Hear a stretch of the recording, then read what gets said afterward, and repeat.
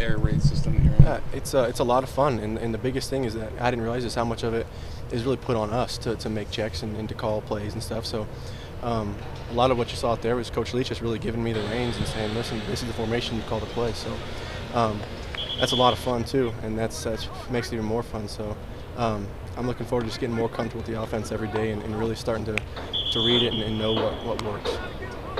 Competition-wise, seems like the competition's higher this year than it has been in years past. Mm-hmm. How would you describe it?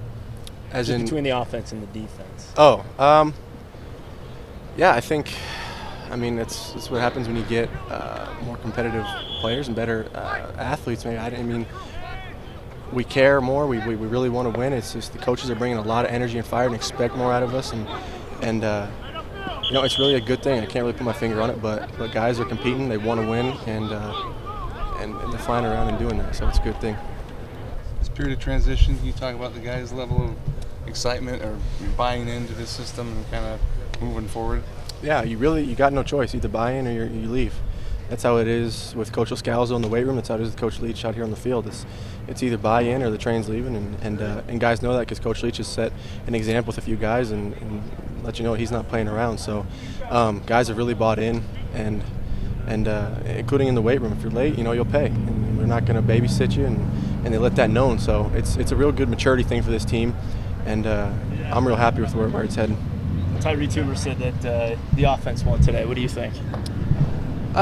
You know, I think kind of like Coach Leach said, it's kind of offense, defense, different drills, different times. You know, I think with the ones right there, we had a couple good drives, but, you know, a couple stupid turnovers and stuff. So I'd say it was probably a tie, but the offense won. Just thoughts again on playing in a game-like situation and doing things full speed and continue to get acclimated to the offense.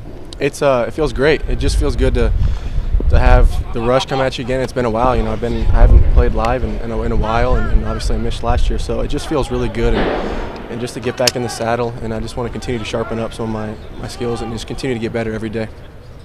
Any point in time at all during this camp, have you had a chance to sit back and, wow, my arm's a little sore, or just the amount of reps that you guys are doing is... Yeah, no, about midway through practice, I'll have to stretch my arm a little bit, and I'll start feeling it in my shoulder or trap, just because from the time we hit the field to, you know, about team period, we're throwing, which is awesome. I mean, you figure the more throws you get, the better you're going to be. So, but yeah, I can feel it in my shoulder. Sometimes I have to, you know, shake it out or something. But lots of icing after practice.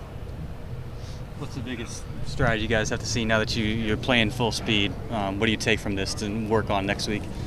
Biggest thing is, as something Coach Leach also said, is we'll execute fine up on the practice field, and if it's 7-on-7 or drills, we're relaxed and we just run through things. But as soon as we get down on the game field and it's live, guys kind of maybe tense up a little bit and forget their assignments. And the biggest thing is we need just to calm down and relax and just play and have fun, because it's what the game is all about. And once we learn how to do that and not overthink things, then we'll be in good shape.